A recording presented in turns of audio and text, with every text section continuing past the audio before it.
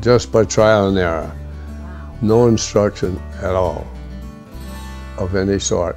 I watched some of the cross-country skiers as we got closer up toward the day when we might compete. And I became interested in cross-country. And we used to cross-country ski on the same skis that we jumped on. They were made of pine, and they weren't very long to start with, and they got a little bit longer. In his early years, Warren Chivers was a tireless trainer and competitor, and later became a Pied Piper for cross-country skiing. Warren and his brothers built their own jumps and practice tracks in meadows near their home. He learned well. He skied on the 1936 Olympic Nordic combined team before concentrating on jumping.